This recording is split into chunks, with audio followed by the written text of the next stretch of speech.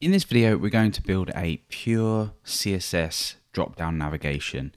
So at the top of the screen, you can see that we've got these options, much like you'd see on a website.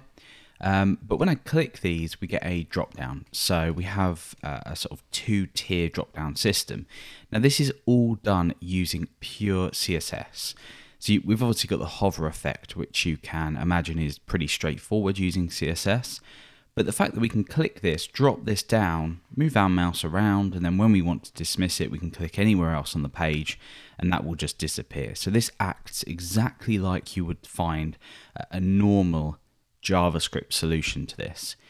Let's go ahead and build up the styling for this, and then we'll look at how we get this nice functionality to drop down. Alright, so we're not starting off with too much code at all. This is a pretty blank document. The only two things I have done is obviously laid my document out with an HTML5 doc type, and I've linked in this global.css style sheet, which is within this CSS folder just here. And that's obviously empty because we're going to be writing everything from scratch here. The second thing I've done is I've linked in a style sheet from Google Fonts API, which provides me with a font of my choice really easily, so we can just make this look a little bit nicer while we're working with it. And I'm working with Open Sans, but feel free to pull in whatever font you want, or you can just use the default browser font for this web page. So what we're going to do then is start with the markup. We're going to take a look at how this is structured, start to make it look nice, and then add the functionality at the end, including the nice transitions and obviously the ability to click. So we need to define our navigation. For this, I'm just going to create an empty nav element, and I'm going to give this a class of nav main, just so we can target that with CSS. Now, you can include a logo of your choice, whatever you're doing here, but in this case, just to speed things up, I'm going to create just some text within a div, and that has a class of logo. Now, each of the navigation items we're going to add at the top of the page are going to be contained within an unordered list.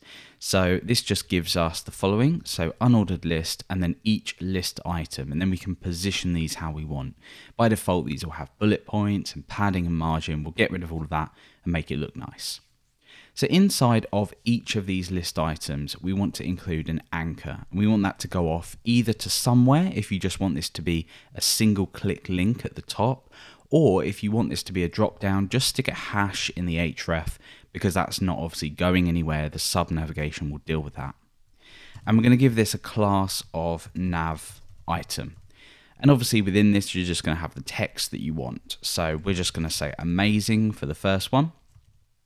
And we'll deal with the content in just a bit. Let's make sure we at least get the look of this and the feel of this nice before we go anywhere else.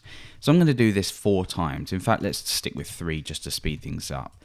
And I'm just going to write CSS here, and then I'll just link off to a website here, so I can actually test having an actual single click link at the top rather than it pulling a drop down. So we've got the flexibility between drop downs and going through to a website.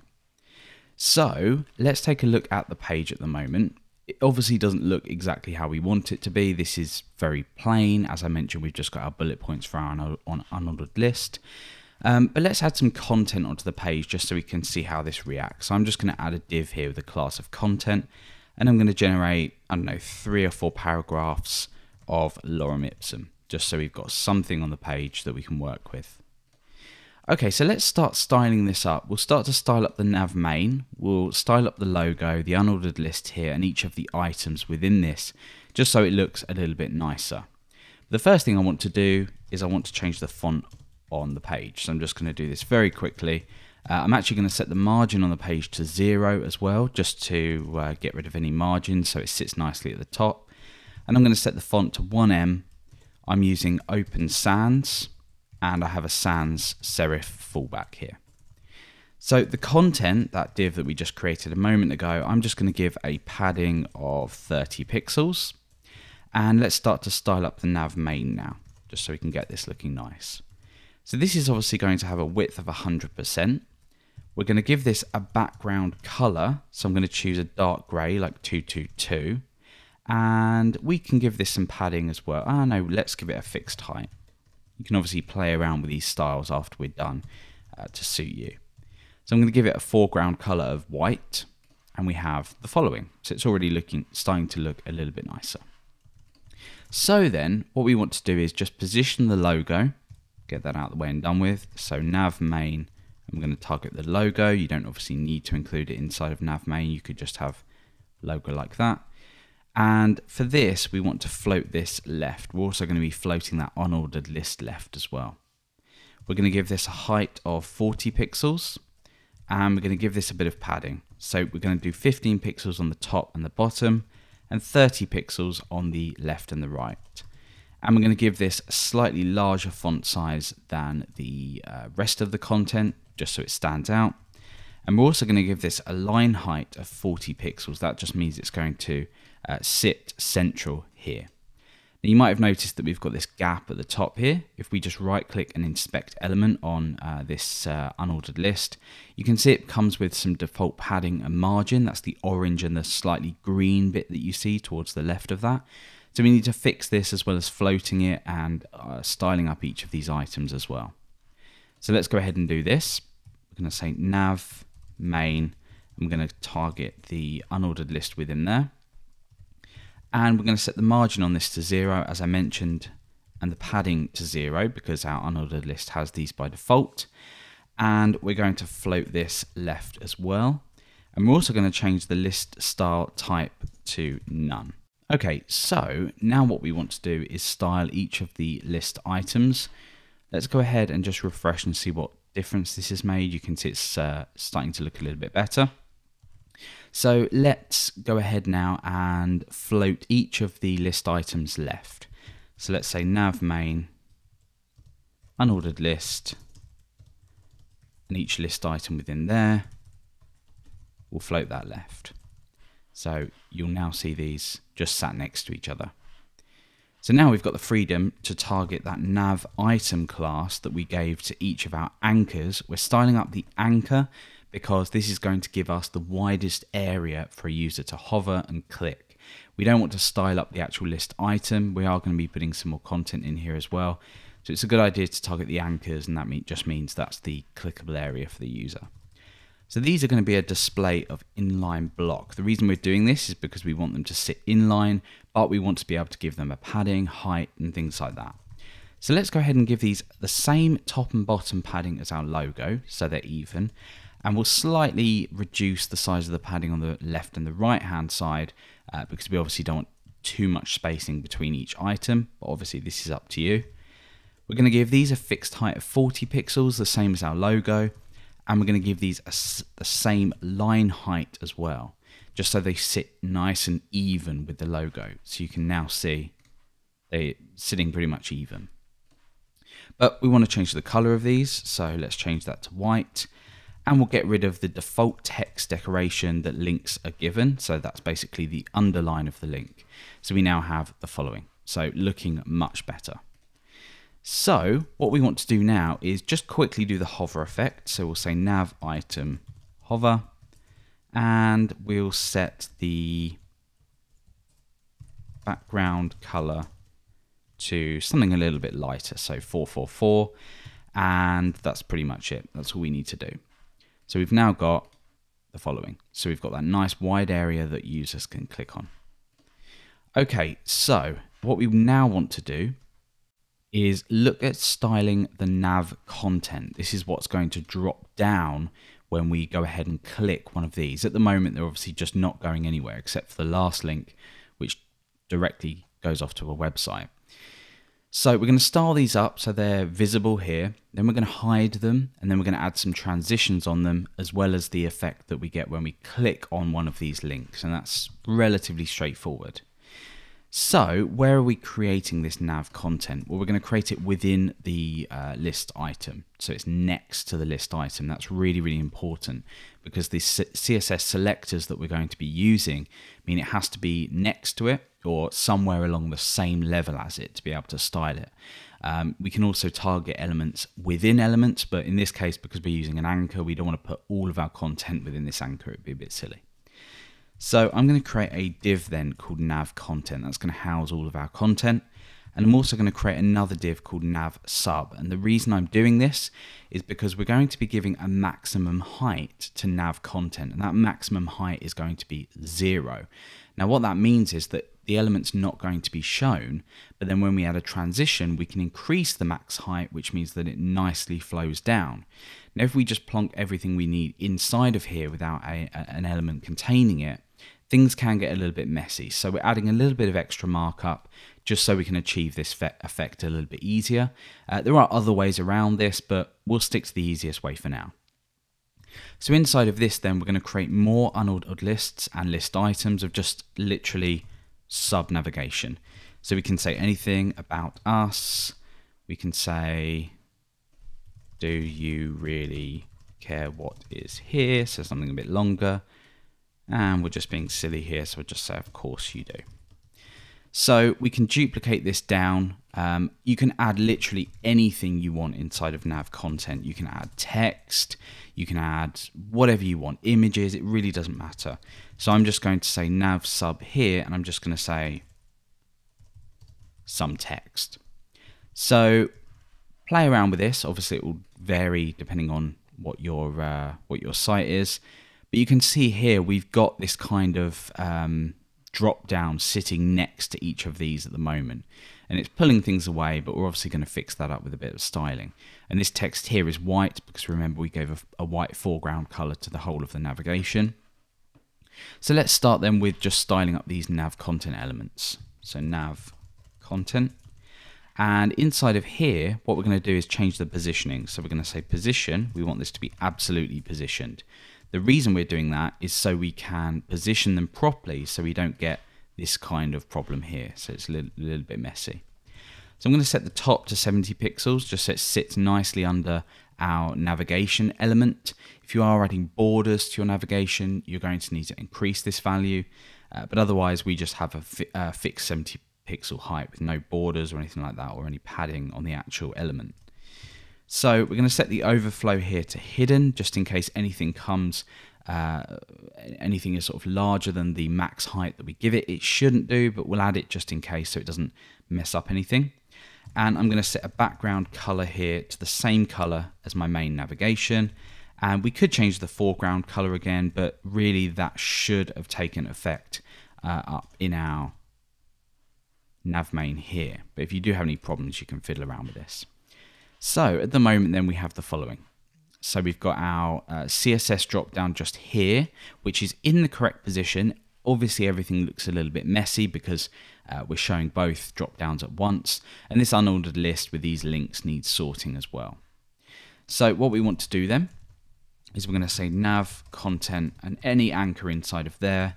We want to give this a color of white. And I'm also going to remove the text decoration as well, but obviously this is entirely up to you what you do. And then I'm going to say nav content, and I'm going to apply a hover pseudo element to that. And I'm going to say I want the text decoration back to underline. So that's basically going to give us the following. So just when we hover over, we get an underline, and obviously now the text is white. So the navigation sub then, that nav sub class we created, and this is the whole reason we needed to do this with the max height, is because we need some padding on here. If we apply padding to the nav content and we transition on the max height on the nav content, what that's going to do is it's going to screw things up a little bit. We're not going to get that max height with the padding in there. So we apply the padding instead to that element within it. So we now have some nice padding in there. Let's fix up these unordered lists. So nav sub unordered list, and let's get rid of the padding. Let's get rid of the margin, and let's change the list style type to none, much like we did for the top menu, the first level. So I'm just going to fix up the anchors within here. We can see at the moment it's already looking a little bit nicer. But what I'm going to do is I'm going to say nav sub ul. We can say LIA, or you can just literally target A if you want. And then I'm going to say I want this to be a display of inline block. And that means we can go ahead and give it a little bit of padding, 5 pixels on the top and bottom and 0 on left and right. And that just spaces things out nicely. So we've now got these two drop downs. We can go ahead and just hide one if we wanted to. So if we just stick a display none on that, that shows what the drop down for this will be here. So we've got the look of our drop downs working, but we now need to only show them when we click on them. So how are we going to do this without JavaScript? Usually you'd apply some kind of click event, add maybe a class to the navigation content that's next to that, and then you'd show your navigation. But we can actually do this with the focus pseudo element on our anchor here. So let's go ahead and apply this now. But the first thing we want to do is actually by default hide these drop downs because we obviously don't want them to display initially. So all we need to do is for nav content, we need to give this a max height of 0. You can imagine giving something a max height of 0 means it doesn't show, with the exception of if it has padding. So for example, if we did have a padding of 20 pixels on this nav content, it still shows. That's why, remember, we created this nav sub. So what we now need to do then is we're going to say nav item focus. You could move this this line of code just up to your nav item area if you wanted to keep everything nicely organized, but we'll leave it down here for now. What we're going to do is we're going to say background color 444. Essentially all this is doing is when we click on one of these, watch, that stays. So it focused now on this anchor. That's a focus event or state, which means that that anchor is now in focus, and therefore we can do the same for any of these. So we're already starting to see functionality that could be achieved with JavaScript done purely with CSS. But now we need to tackle the problem of how do we show this nav content by just having this focused. Well, what we can do is we can say nav item focus. We can use the tilde, which basically means target any element along the same level of elements. So it's not nested elements or anything like that. It's basically any element along this set of elements. So the only other element we have along the same level as this anchor is this div here with nav content. So what we can do is we can say nav content. So we're basically saying when this is focused, target this nav content along the same level. So what we can do then is do something like max height 400 pixels, which is going to increase the max height of the nav content, which remember is 0. And therefore, when we click these, that's going to show them elements. Cool. So this is looking really good. Naturally, if we click anywhere else on the page, that anchor is now not in focus. It's blurred, which is the term for that. Therefore, it disappears because our CSS is no longer applicable. So we've done that, but let's add a couple of transitions just to make this look a little bit nicer. So we're going to use the transition property. And with the transition property, we choose an element to transition on. And we're obviously transitioning on the max height being increased from 0 to 400 pixels. We choose a speed. So in this case, we can say something like 0.4 seconds, or you could say 400 milliseconds, any speed you want really. And then we have the type of transition. So this can be things like ease in out. It can be linear, but I like ease in for this, this particular application.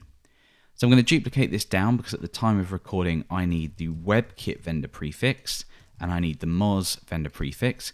This is just how different browsers implement them, so they should be included just while they're fully standardized across all browsers, then they can be removed.